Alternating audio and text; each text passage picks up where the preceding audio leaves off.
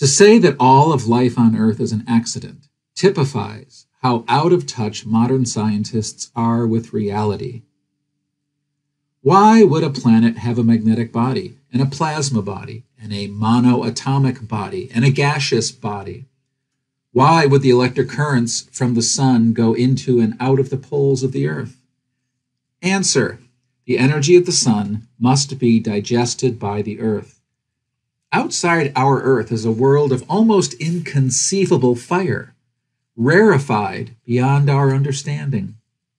So energetic, most atoms cannot exist. One must come down into the sphere of a planet before the electron and the proton can settle down enough to come together into even the first molecules.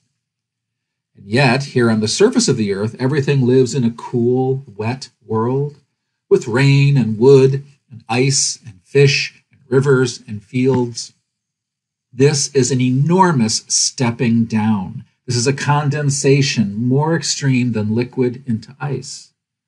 The matter itself must be carefully brought through stage after stage of cooling and solidifying. These functional layers are what is needed to convert the solar wind energy to be usable here on Earth.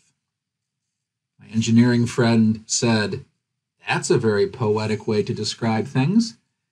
I thought about it and responded, "Yes, but it's also the solution to an engineering problem." Where else have we seen the union of engineering solutions with beauty? Oh, that's right. We see it everywhere here on Earth. Every butterfly wing, every spider web, every musical instrument, every flower, every perfectly tuned car engine, all built to solve a very practical problem and all beautiful.